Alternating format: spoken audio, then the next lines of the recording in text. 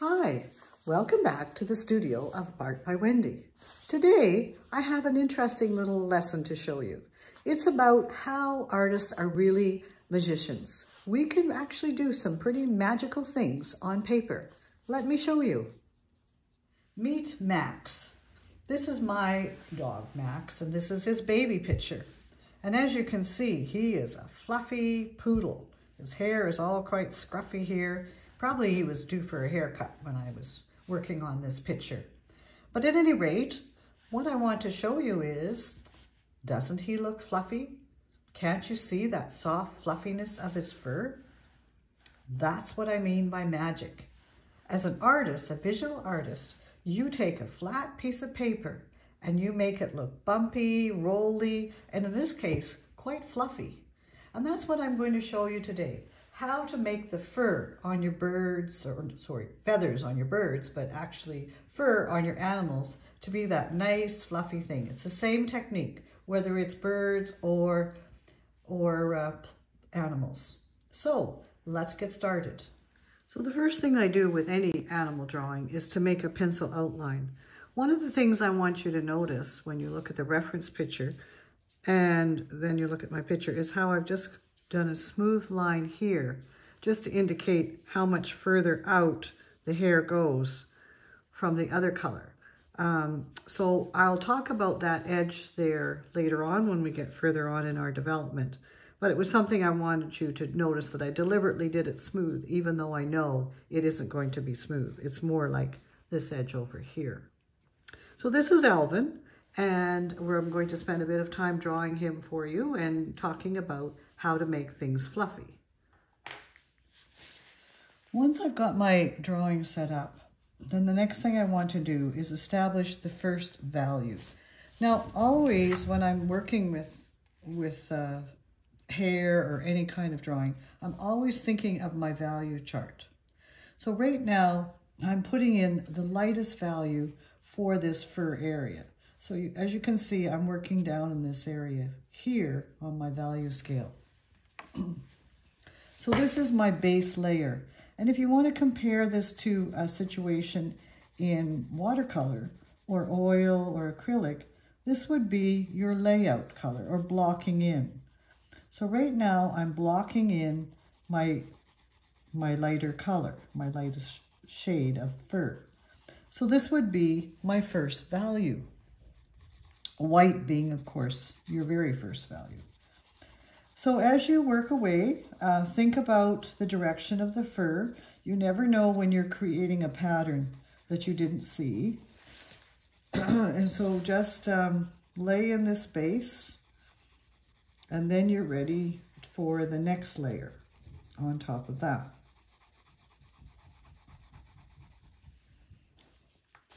So as you can see, I'm gradually building up the values, layer by layer, looking to see which is darker than which. Now this is where it's important to make some comparisons. For example, this area here of the face is pretty well the same value as this area right underneath his face.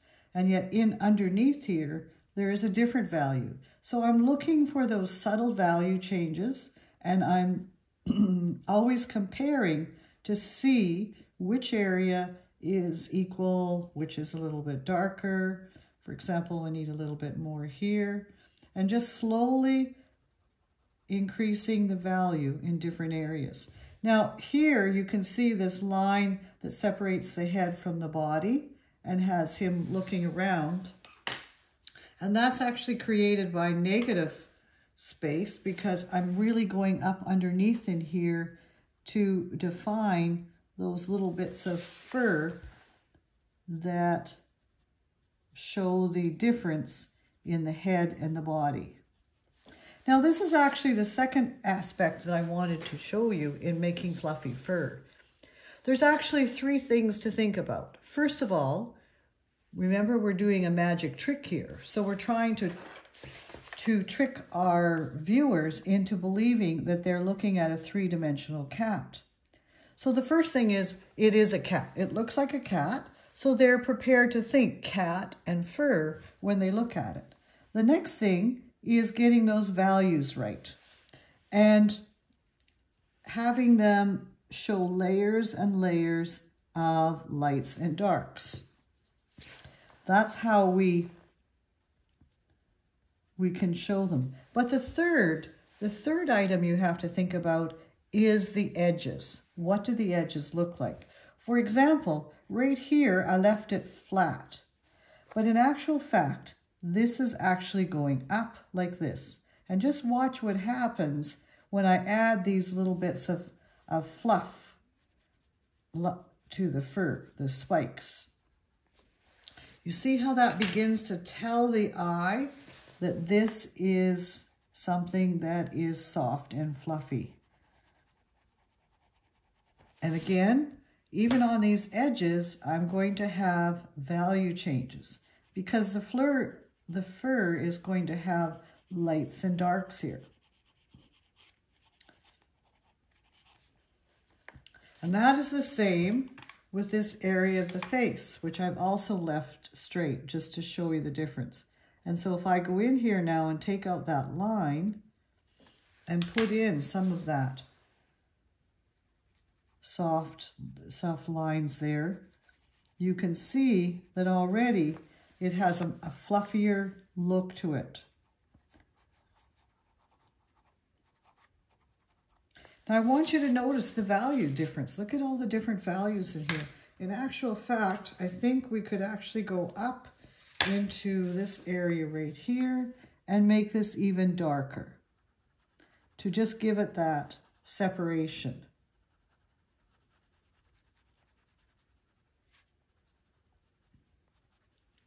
And then that darkness tends to lighten up again as we move away from that area.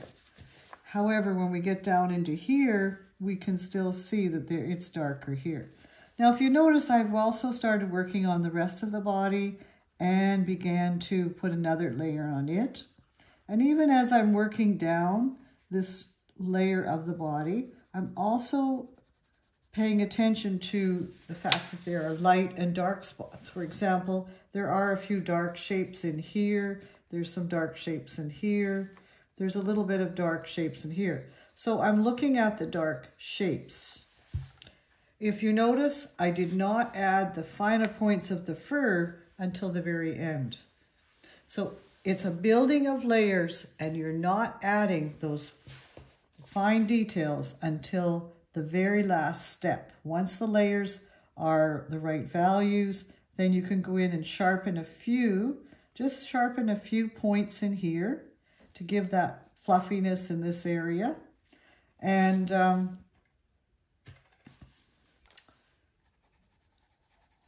just tighten it up so that your value changes make sense.